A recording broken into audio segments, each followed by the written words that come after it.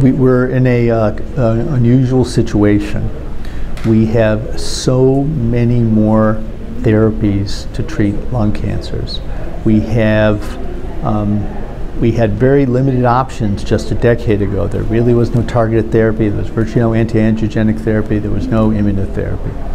And once you had metastatic disease, you didn't operate on anybody. And you seldom used radiation once the disease was metastatic. That's all changed now. And I think one issue for all doctors is, how do you choose among all these different options for a patient with lung cancer?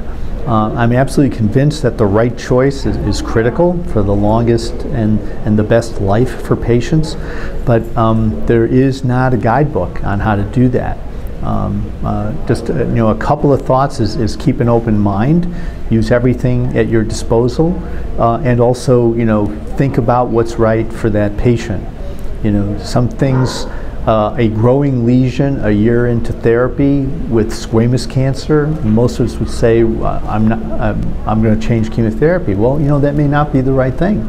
If you have somebody with good disease control elsewhere, maybe giving a local therapy, giving SBRT, giving even surgery, or radiofrequency ablation might be the best thing.